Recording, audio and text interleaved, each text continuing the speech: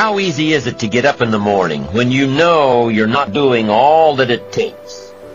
It's not very easy at all.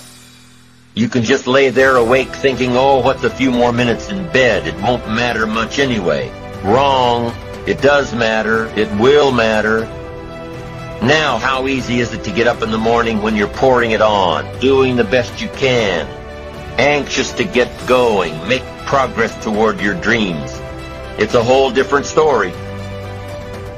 When you're resting to renew your reserves, it's much different than resting to avoid your day.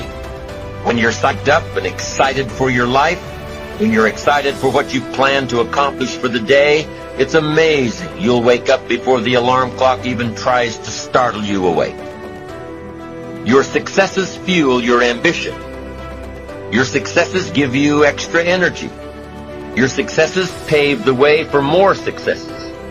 It's the snowball effect. With one success, you're excited to meet another, and another, and another.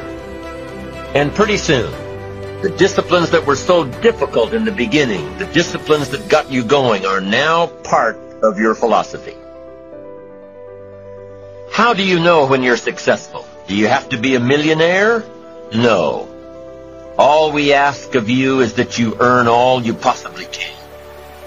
If you earn $10,000 a year and that's the best you can do, that's enough. God and everything else will see to it that you're okay.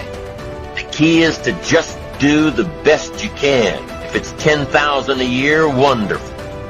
If it's $100,000 a year, wonderful.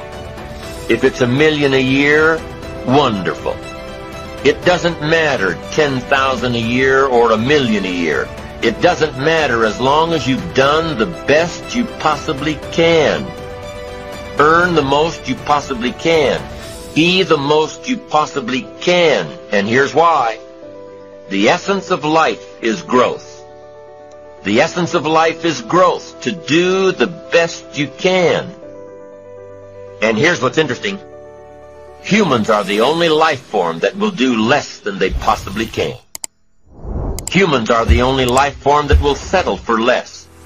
Every other life form except human beings strive to its maximum capacity. How tall will a tree grow? Approximately. As tall as it possibly can. You never heard of a tree growing half as high as it could. No, trees don't grow half.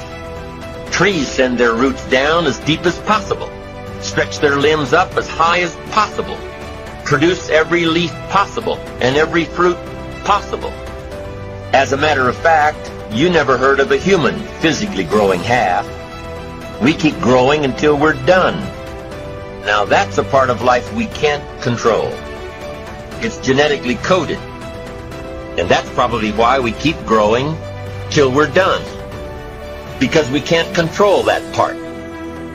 It's the rest of our growing that we control. The growing of our minds, the expansion of our minds, that we can control. And that's what tends to get away from us. All life forms inherently strive to their max except human beings. Now, why wouldn't human beings strive to their maximum possibility? Here's why. Because we've been given the dignity of choice. It makes us different than alligators and trees and birds. The dignity of choice makes us different than all other life forms. And here's the choice. To become part of what we could be, enough to get by, or to become all that we can be. My best advice for you is to choose the all. Earn all you can. Make all the friends you can. Read as many books as you can. Develop as many skills as you can.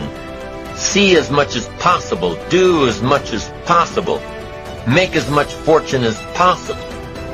Give as much of it away as possible. The max. There's no life like it. I'm telling you, once I got on track, I've never looked back. Pick up the challenge. Go for it. Take the best of the two easies. Take the root of it's easy to get ahead. It's easy to do all you can. It's easy to succeed. It's easy to have financial freedom. The more you do, the more you get. So the two primary benefits of positive reinforcement are, number one, to build good habits, and number two, to create more energy to fuel your ambitions, your desires, your achievements. How can you isolate what's working for you and what isn't?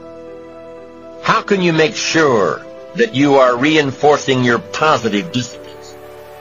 Well, if it isn't apparent, easy to see right away, if what you're doing is happening in such small increments that you're not sure if you're on track, then you need to be writing it down. You need to keep a journal anyway. But if you really aren't sure that what you're doing is making measurable progress, you need to keep a written record. You need to write down everything that may be relevant in your day. What you did, who you saw, what you felt, how it may or may not affect you now and in the future. The best way to track your activities of the day is to write them down. The best way to track your activities of the week is to write them down. The best way to analyze your progress through the year is to have written it down. Why? So you can look back on it. Because by keeping a written record of your life, you will be more accountable. By putting into writing the action steps that you have planned, you will easily see what works and what doesn't. Most people just try to get through the day, never writing anything down, never keeping track of their progress along the way, never really knowing if they are doing all they can to reach their goals, to drive their ambition. But gifted people learn to get from the day.